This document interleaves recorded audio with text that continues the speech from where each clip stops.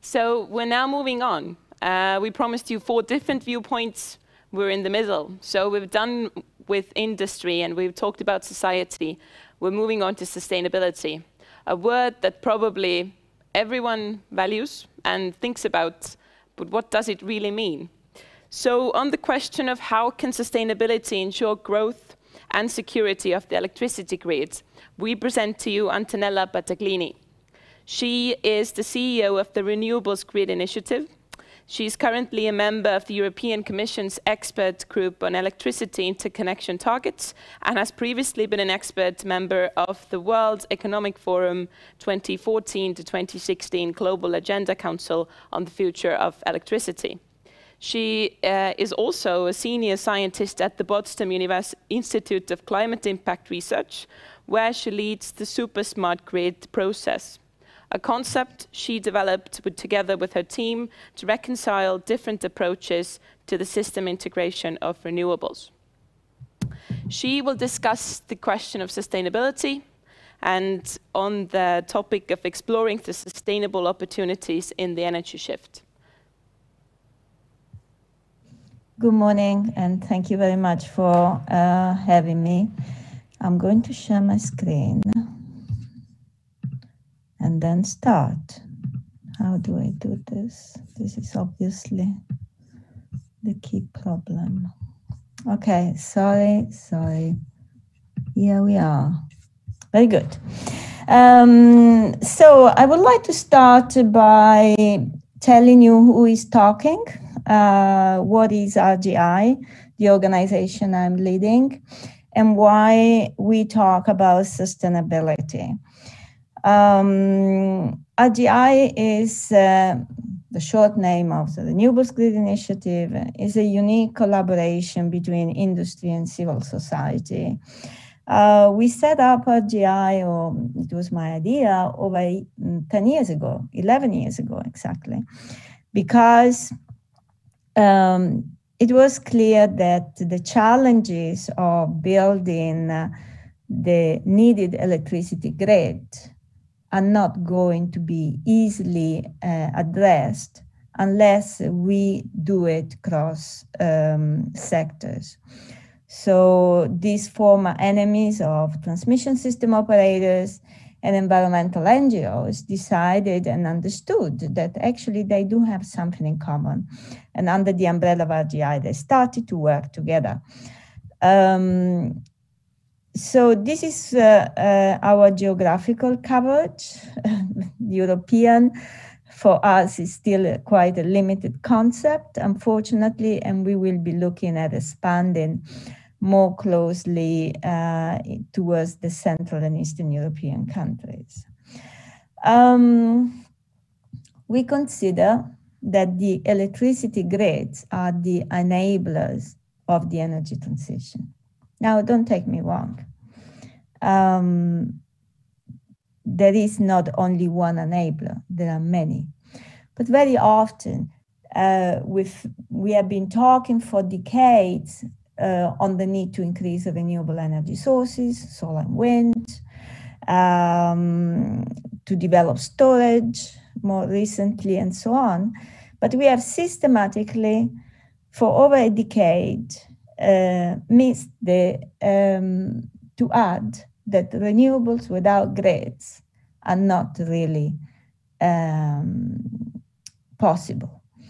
So our work on grids is important to enable the energy transition. However, grids are not nice. Look at this. I always tend to say the grids are not beautiful. So we need to do something not only to make them more sustainable, but also more acceptable. The energy transition is what I call a multidimensional process.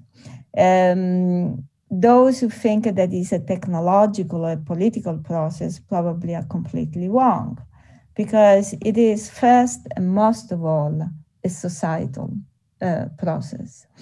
And it is complicated and complex because we need to tackle these multi-dimensions all in parallel. Moreover, the energy transition takes place not in isolation or in an abstract environment, but in our social and natural environment. So the conflicts are very severe and the emotion can be very high. What you see in this slide is the natural environment, of course, on land and offshore. And the image that you see on the left, on the bottom left, come from Norway, where they depicted electricity pylons as monsters. This is not unique. This is actually very common. And still, we need to overcome the conflict to be sure that we deliver the infrastructure that is needed for this energy transition. So how do we do it? What are the conditions to address these urgent challenges that we are faced with? Let me remember, what are the challenges? The energy transition does not come in isolation. It comes because, of course, we have energy security concerns and we have the urgency of fighting climate change. But this is not the only challenge that we are facing. We have a biodiversity challenge. We have an incredible deterioration of nature with huge consequences for the livelihood of humans on planet Earth. And of course, we have societal challenges with increasing extreme positions, increasing poverty, increasing migration of people, and increasing divisions between classes and between races. So how do we deal with this? We cannot just deal with that with one silver bullet. All of those that come and propose A or B to solve the problem, today, in the context of the energy transition, we can say, oh, smart grid will do everything, or hydrogen will solve all problems, or nuclear has always been there for the past 50 years and we can deliver. So whatever you say, it is actually wrong. Because to deal with the multiple challenges that we are facing, we need multiple solutions. And the solutions have to be sustainable. Sustainability is not what very often in the energy discussion is considered. If you look at the energy policy, third energy package, and other documents, including the cost-benefit analysis that is applied for the selection of project of common European interest, sustainability is defined in a very narrow way. It is defined as emissions. Of course, for climate, emissions are important, but sustainability is more than emission.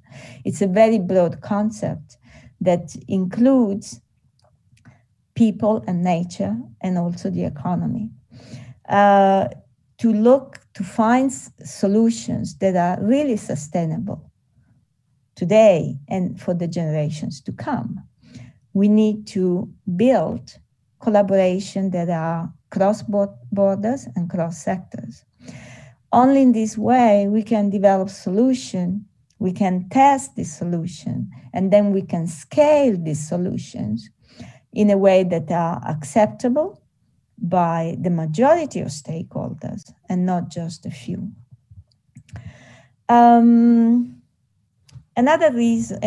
way or another important step to address the challenges that we are facing, it is to understand the world we are in. Very often we take decisions based on yesterday, on the experience that we have done in the past 500 years. History indeed is a very good source of knowledge. But it is sometimes misused to avoid progress. Understanding the world we are in, it is essential to embrace the future. The decisions that we are going to need have to be based not on yesterday's knowledge, but they have to be based on the possibilities that we have for tomorrow. The IEA this year in October launched the Energy Outlook. And for the first time, also the IEA, a rather conservative organization, showed that electricity is the cheapest form, that solar PV is the cheapest source of electricity. Despite this, today, there are so many barriers that prevent massive scale-up of renewable energy sources. Of course, PV and wind are both the cheapest electricity sources today. And because of this, we have delay in their deployment. And we invest in technologies that are not good for the environment and too costly for society. Of course, we need to base our decisions on actual data and learn from the mistakes.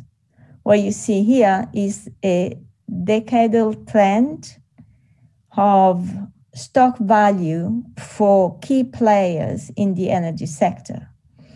And you see that big electricity companies like Iberdrola, Ørsted, and so on have been steadily increasing their stock value, while big oil company, very big oil company, have systematically decreased.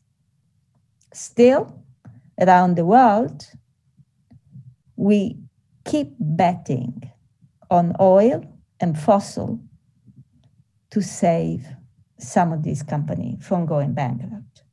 This is obviously not sustainable. I recognize that it is also not sustainable to scrap certain actors from one day to the other, but we need the political process and a societal process to help actors to transform themselves and become fitted for the future. Some experience of this that I would like to share with you is what we are doing in RGI to support activities that are respectful of people and nature for the energy transition. What you see here on this slide is the logos of the founding members of the Offshore Coalition for Energy and Nature that we launched last Monday. This week, Monday, 3 days ago, actually. And again, we bring together very diverse interest groups to find the solutions that are needed. Offshore, as you know, is expected to grow exponentially. It is one of the key pillars of decarbonization in Europe. The Commission is today launching the offshore strategy. However, like on land, energy infrastructure is causing a lot of impacts. Moreover, in the marine environment, there is a very strong competition of users. Economic activities have already degraded our seas and oceans at a level that is extremely dangerous. So how do we set up processes that find solutions that prevent delays in deploying infrastructure, both generation and grid infrastructure, while at the same time protecting and enhancing nature? In the past, it was only one actor maybe the project developer coming up with idea. And now what we want to see is that this cross-sectors collaboration, because not only we need new solution, we need the legitimacy of the process that lead to these new solutions and the scrutiny that the solutions are really effective and not just greenwashing. Some more examples. What you see here is Posidonia oceanica. When you build grids underwater, especially in the Mediterranean area, you may have to pass through seagrass, Posidonia oceanica. It's a very dangerous, it's a very delicate ecosystem. Posidonia oceanica is a species that is growing very slowly, and it is very delicate to any human activities and to pollution. And here you see how new approaches are being developed to transplant the very delicate plants that have had to be cut when laying the cables, and to grow a Posidonia oceanica forest, like Red Electrica tends to call it.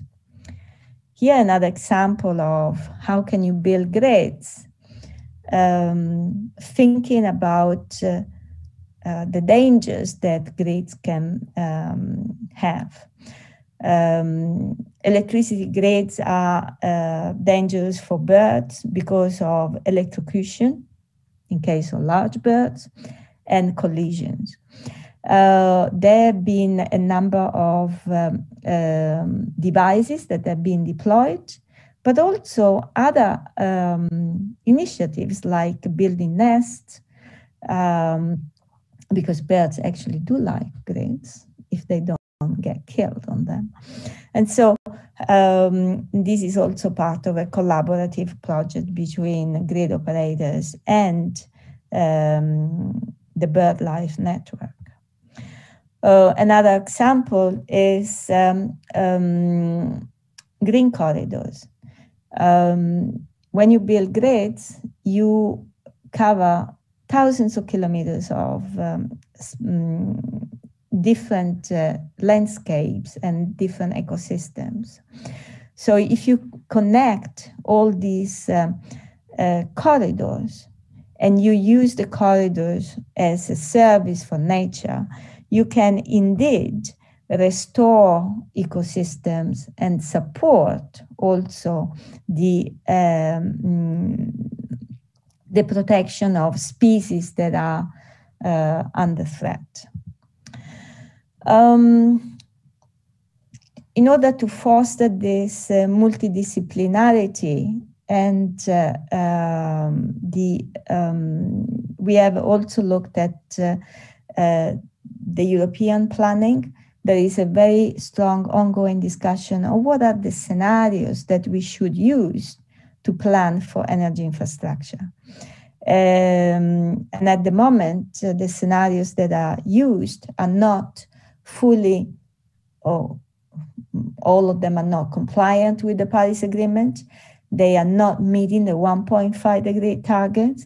And so we have come up with a very large number of signatories, 51. I don't have a slide showing all the logos, to adapt the grid planning process, but also we engage in developing more sophisticated and more holistic approaches to the energy transition. We do it also by participating in research projects like the Horizon 2020, Sentinel, and Y. And now let me come to the point on how do we prepare for the future. I would like to stress the fact that education is essential. And education has to be designed not to put students into a box, but rather to foster and reward critical thinking. We have spent decades in building experts, specialists. But by doing this, we did not realize that we were creating silos. And in a silos, the view may be beautiful, like in the picture I put there of the sky, but it's very limited. So I believe that universities, but also at a lower educational level, we need to understand that for the future, we need multidisciplinarity expert. We need to bridge between a generalist and a specialist. At the end of the day, we need individuals that are specialists in many different disciplines. And this will require completely new curriculum. Moreover, to prepare for the future, we need flexibility and innovation. Flexibility is one of the most important characteristics of the energy system today, but it has to be also one of the most important characteristics of our thinking. Whoever says it's not possible, it's probably wrong. Things being difficult does not imply that they are not possible. But of course, we need to apply the non-harm principle and the precautionary principle. Because while we can be very good at innovating, we don't want to deploy technologies that may prevent humans to actually continue to be living on planet Earth. And so with this, I conclude my presentation, and I'm happy to take questions. Thank you for your contribution to this conference and your presentation. So we have a few questions that I can present to you. So from the grid point of view, if we reduce the amount of fossil or unsustainable fuels and increase the proportion of renewables with variable generation, what would be using to balance voltage, frequency, and balance in general? So you are asking. Okay, sorry. Yes, I'm here. So you are asking, how do we balance the grid if we have a lot of variable renewable energy sources, correct? Yes. Yeah. Well, I said we need flexibility, and flexibility comes in many different forms. Balancing the grid is fundamental, because otherwise we risk blackout. Today, the TSOs have already developed new approaches to flexibility. In fact, we have countries where we have had up to 100% or even more than 100% renewables in the system for multiple hours and multiple weeks. Depending on your location, flexibility and your needs, the flexibility needs differ. If you are an island, of course, you will need much more connectivity to neighboring countries. You will need storage devices. You will need demand side management, as you need everywhere anyway, demand response. And of course, you need flexible reactive power. Traditionally, this was provided by fossil fuels, but more and more there are options for renewables to also provide reactive power. So flexibility is a multitude of options in the energy sector, and we need all of them. But we need them at different phases, and we need them in different points in time, during a day or during a season or during the next decade. And the task that is needed, and probably that would be very useful for academia to also engage in this, is to spell out what do we need when. And this is, of course, a learning process. TSOs are investing huge amount of resources, mental resources, technological resources, to address system adequacy and how to find ways to keep the system always in balance. But of course, today we do not know exactly how are we going to manage a system of even 100% renewables. And I would argue we don't need to know it today. Today we need to know how do we make the next step and the next step, and what are the tools that we need today, and what are the needs for which we need to develop tools tomorrow. And of course, part of the flexibility tools is also markets. You may know that during the solar eclipse, it may have been costly, but markets have been so successful in preventing any shortage and preventing any blackout. So most of the tools we have work. We need to use them better. Thank you. Although this is fascinating and we would definitely like to continue the conversation, we must move on. So thank you again